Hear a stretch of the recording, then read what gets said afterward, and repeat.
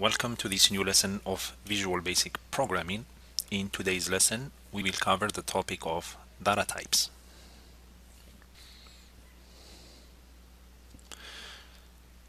Let's first define what is data. In computer science, a data refers to an information stored or processed by a computer. Now, each data has a type. So as you can see here, in my example, I declared dim number as an integer equals 20. 20 is a data. So I have to give it a type, and I gave it the type integer. So therefore, a data type is a classification of data. So when we say data type, we are basically saying what type of data the variable may contain. When you decide to use a variable, you are in fact asking the computer to use certain amount of space to hold your variable, as you can see here in our example. Since different variables will be used for different purposes, you should always specify the kind of variable you want to use. The computer will figure out how much space is needed for a particular variable. Each variable, as you can see from this slide, utilize a certain amount of space in the computer's memory. As you see here, the variable number, which holds the value 20, is declared as an integer. An integer uses more space in memory than the second example that we have, my number, which is declared as a byte, and a byte holds less space in memory than the integer. And therefore, before declaring or using any variable, you have to decide what kind of role your variable will play in your program, and you have to be aware of how much space your variable will use in memory. Visual Basic offers two types of data types. We have primitive data types and we have non-primitive data types. The primitive data types are divided into three subcategories. We have numeric data type, we have character data type, and we have miscellaneous data type. Let's first start with the numeric data type. The numeric data type, as you see from this slide, is divided into two subcategories. We have integral and non-integral data types. The integral data types are those that represent only numbers without fractional parts. So the integral data types are whole numbers. They do not contain any decimal point or any fractional parts. The byte data type is a small natural positive number that ranges from 0 to 255. The byte data type storage allocation is 1 byte, and it's usually used for small values such as person's age. The next data type is short. The short data type holds 2 bytes storage allocation, and its value ranges from negative 32,768 through positive 32,767. Then we have the S byte, which holds 1 byte storage allocation, and its value ranges from negative 128 through positive 127. The integer is the most common used numeric data type.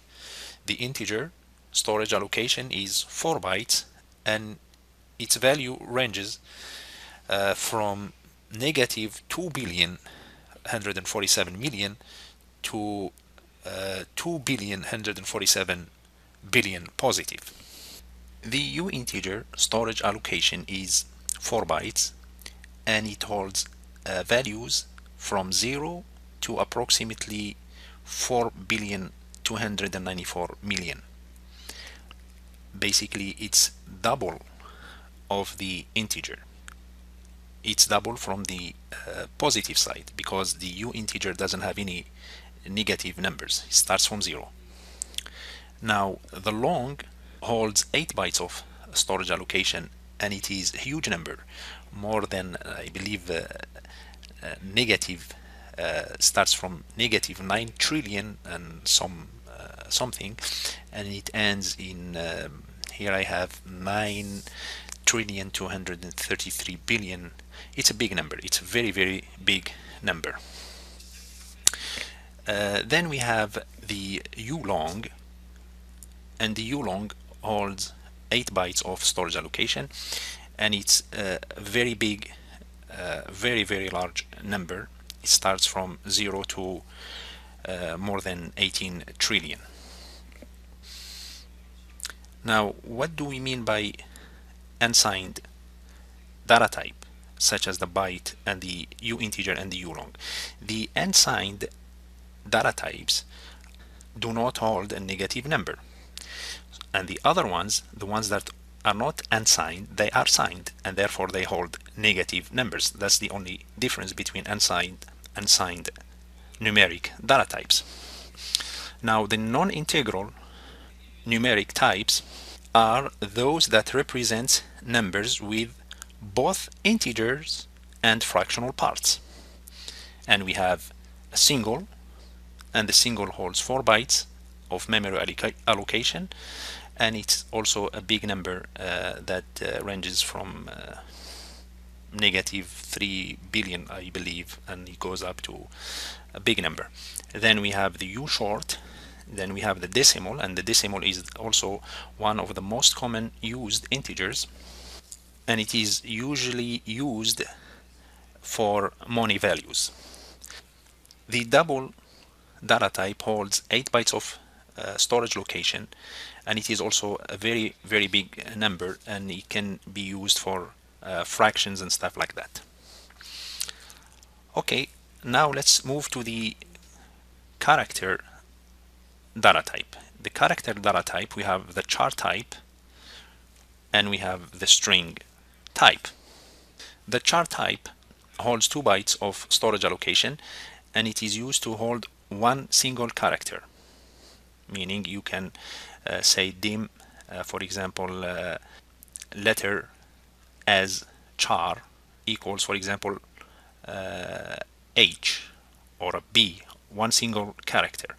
When it comes to the string is the most common used character data type, and the string holds from 0 to approximately 2 billion Unicode characters. You can put a lot of characters in the string.